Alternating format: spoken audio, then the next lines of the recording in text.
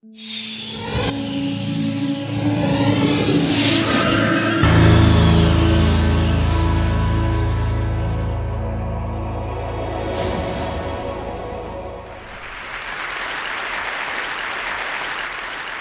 morning in the year 1957, the neurosurgeon Walter Penfield saw himself like this. A weird freak with huge hands, huge mouth, and a tiny bottom. Actually, this creature is the result of the Penfield research. He named it homunculus.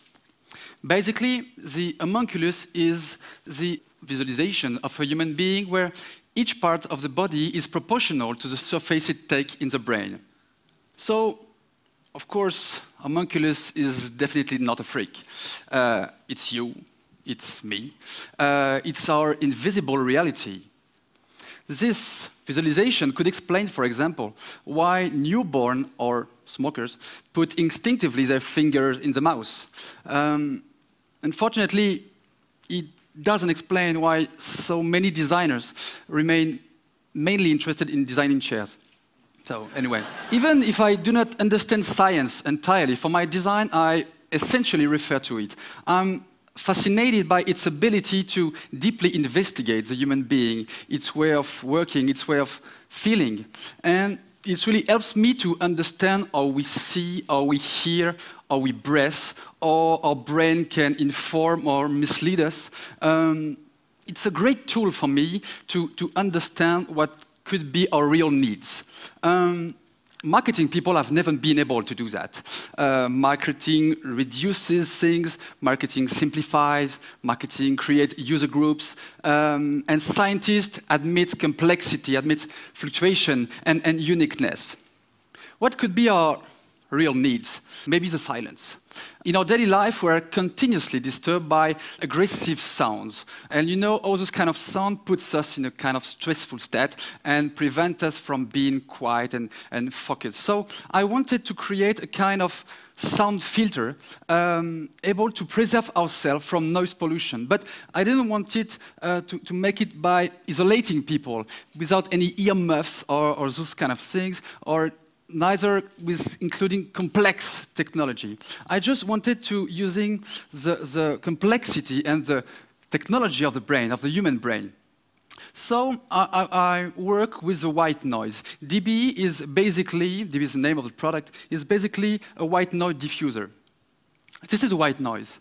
The white noise is the sum of all frequencies that are audible by human being brought to the same intensity. And this noise is like a psh, like that. And this noise is the most neutral, it's a perfect sound for our ears and our brain. So when you hear this sound, you feel like a kind of shelter, preserved from noise pollution. And when you hear the white noise, your brain is immediately focused on it and will do not be disturbed anymore by the other aggressive sound. It seems to be magic, but it's just physiologic. Huh? It's just in your brain and in mine, I hope.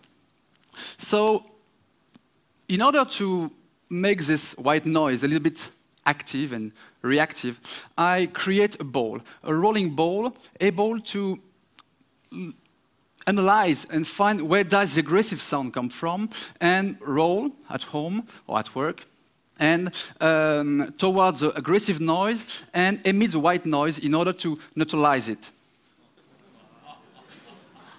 It works.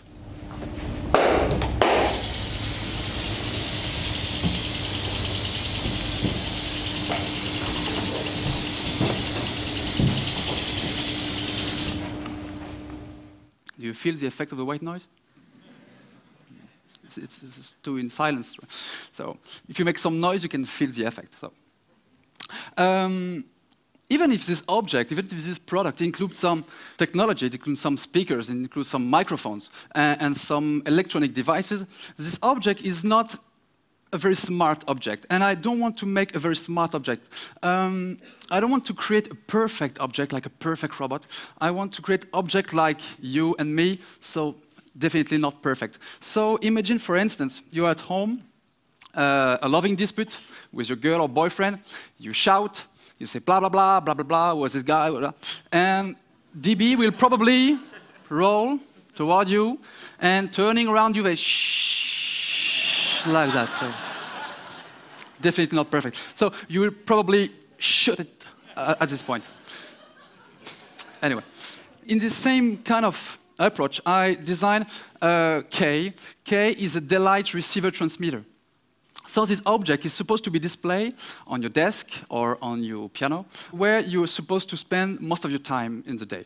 And this object will be able to know exactly the quantity of light you received in the day and able to give you the quantity of light you need.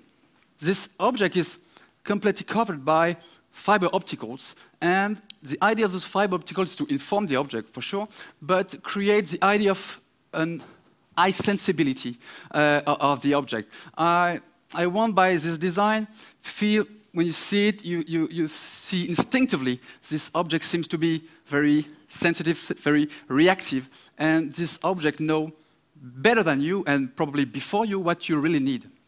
You have to know that the lack of daylight can provoke some problem of energy or problem of libido, so huge problem. Most of the projects I work on, I lead in collaboration with scientists. I'm just a designer, so I need them so there can be some biologists, psychiatrists, mathematicians, and so on.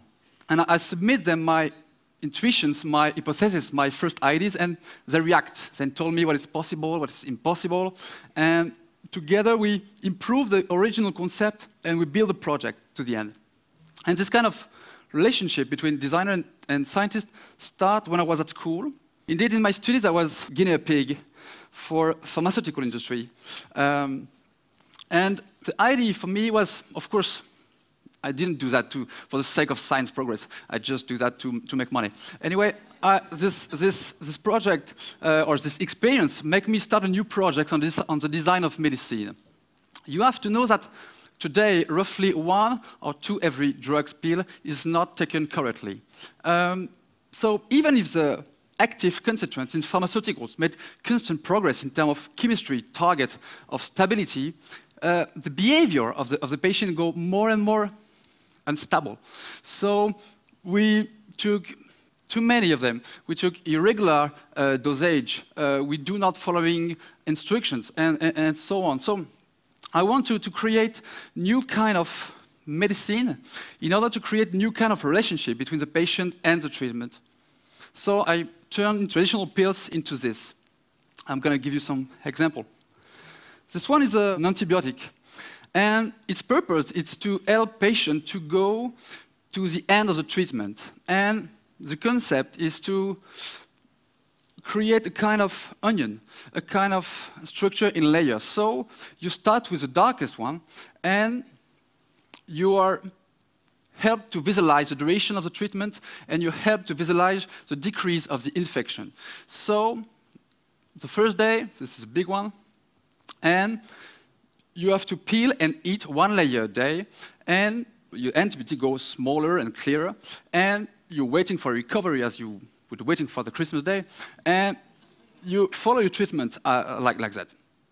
To the end of the treatment, and here you can get the white core, and it means, right, you are in the recovery. Thank you.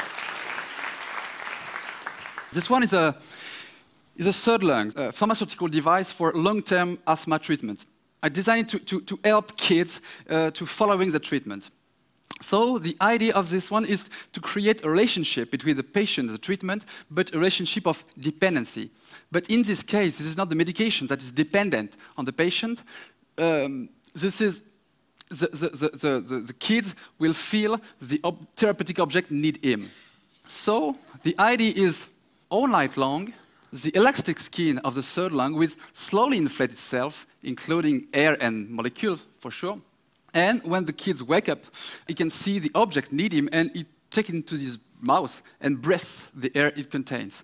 So by this way, the kid to take care of himself is to take care of his living object. And he do not feel anymore, it relies on asthma treatment if the asthma treatment needs him. In this kind of of living object approach, I like the idea of a kind of invisible design, as if the function of the object exists in a kind of invisible field just around the objects themselves. We could talk about a kind of soul, of a kind of a ghost accompanying them, and almost a kind of poltergeist effect. So when a passive object like this one seems to be alive because it's starting to move. And I remember an exhibition design I made for John Meda and for the Fondation Cartier in Paris. And John Meda was supposed to show several graphic animation in this exhibition. And my idea for the exhibition design was to create a real Pong game like this one. And the idea was to create some self-moving benches in the main exhibition room. So the living benches would be exactly like the ball. And John was so excited by this idea. So he told me, okay, let's go. I remember the day of the opening. I was a little bit late. When I bring the 10 living and self-moving benches in the exhibition room, John was just beside me and was like that. And he told me after a long silence, I wonder, Mathieu, if people won't be more fascinated by your benches than by my videos. It would be a great honor, a great compliment for me if he hadn't decided to take all them off 2 hours before the opening. So, huge tragedy. I guess you won't be surprised if I tell you that Pinocchio is one of my great influences. Pinocchio is probably one of my best design products, my favorite one, because it's a kind of object with a conscience, able to be modified by its surrounding and able to modify it as well. The other great influence is mines cannery. In coal mines, this cannery was supposed to be close to the miners and was singing all day long. And when it stopped, it means it just died. So this cannery was a living alarm, and very efficient one, and a very natural technology in order to say to the miners, the air is too bad, you have to go out in emergency. So it's for me a great product. And I tried to design a kind of cannery. Andrea is one. Andrea is a living air filter that absorbs toxic gases from air-contaminated indoor air. So it uses some plants to do this job, selected for their gas filtering ability. You have to know, or you probably already know, that indoor air pollution is more toxic than outdoor one. So what I'm talking to you, the seat you sit on are currently emitting some invisible and odorless toxic gas. Sorry for that. So you are currently breathing formaldehyde. This is the same for me with the carpet. Huh? Okay.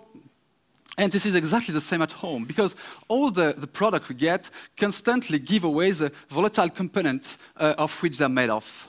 So let's have a look at your home.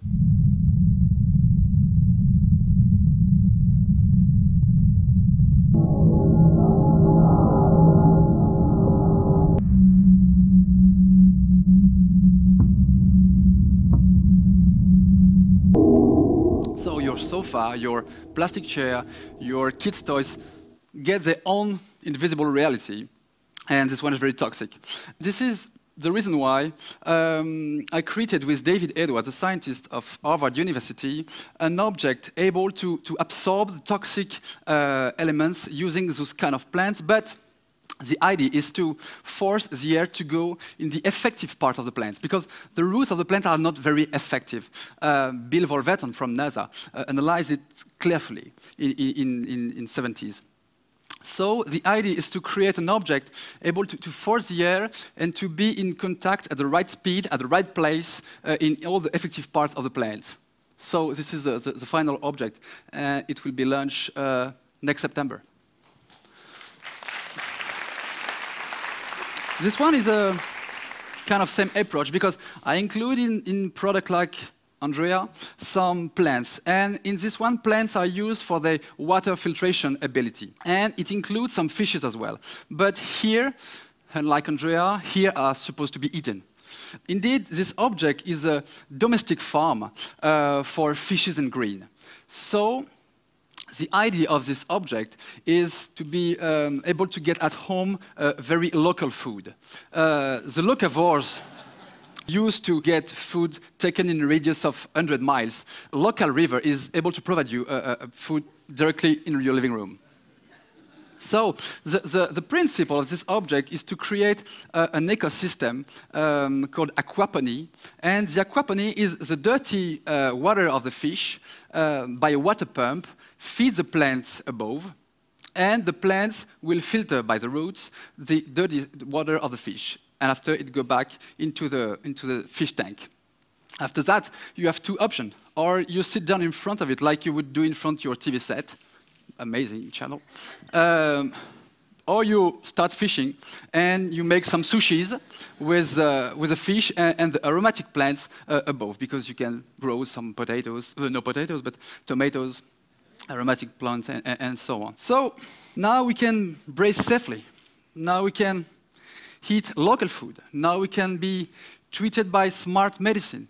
Now we can be well balanced in our biorhythm with daylight. But it was important to create a perfect place, so I tried to, in order to work and create. So I designed for an American scientist based in Paris a very stimulative, brain stimulative office. I wanted to create a perfect place where you can work and play and where your body and your brain can work together. So in this office, you do not work anymore at your desk like a politician. You sit, you sleep, and you play on a big geodesic island made of leather. You can see like this one. In this office, you do not work and wrote and draw on a sheet of paper, but you draw directly on kind of huge whiteboard cave like a prehistoric scientist. So you work like that. You can make some sport during your work. In this office, you do not need to go out in order to be in contact with nature. You include directly the nature in the floor of the office. You can see it there.